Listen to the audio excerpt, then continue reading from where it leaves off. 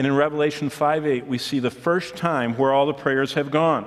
And I want you to remember that. They're not getting lost. Keep praying. In fact, after the morning service, someone came to me and said, did you read about in the paper, the antique store fella that was here in Kalamazoo beaten to death with a bat? And that was one of their relatives. And they said, that's horrific. And I said, yeah, that's just like the 120 in the mosque. I said, it's horrific. Keep praying for God's kingdom to come, because he's going to answer.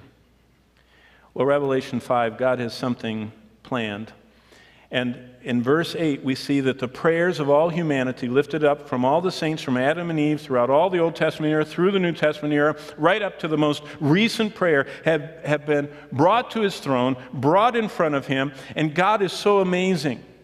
Every prayer has landed in one spot. Now, I don't know about you, the older I get, I have to start having these little patterns. I mean, when I walk in the house, I keep walking until I get to the place where I put my keys. And I always put my keys there. If anybody moves keys, I come and say, someone move those keys. Because I don't want to lose my keys. And I go right there. And then I go and I kick off my shoes and they go in this spot. Boy, wait till you guys get old. You start doing stuff in patterns. And if anything's out of place, it's just a disaster.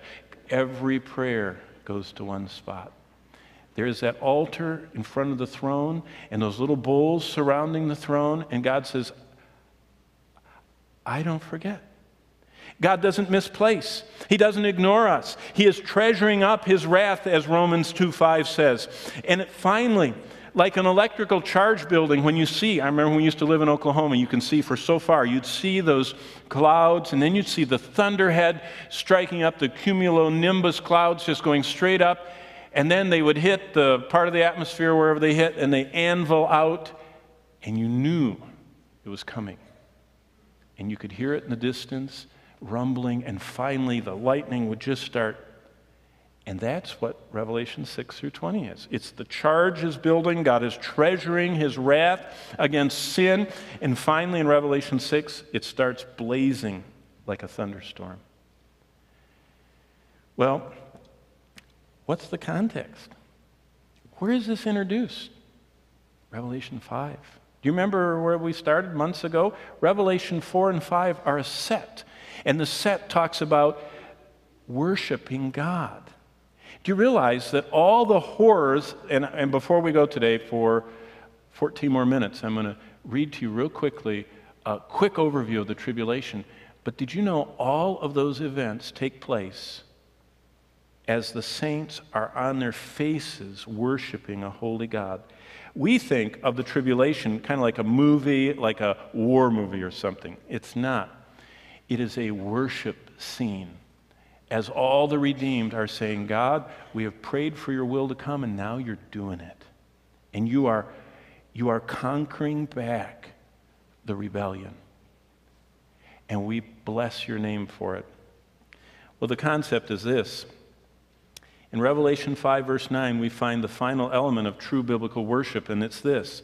True biblical worship understands God's wrath is against unconfessed, unforsaken, and unforgiven sin. Now, the whole Old Testament is beautifully illustrating this. You know what Ezekiel said? He said to Israel, he said, your sins are like an avalanche on you. And what he said is people live their life and they don't realize they're piling up all these sins, and if they don't do anything about it, the pile gets so big it just kind of buries them. Kind of like the two girls that were sitting on the railroad crossing this week, and some train had a problem that dumped hundreds of tons of coal on them, and they were texting and they died under the coal. You know, I don't know what the lesson of that news thing was. Don't text or don't use coal, but it was in the news, and it's just how we just have all these uncollected thoughts in the news. But God's wrath is against all those sins that bury us. And did you know this morning, at the instant of death, each one of us are either going to die with our sins like an avalanche on us, or all of our sins once and for all already on Jesus Christ.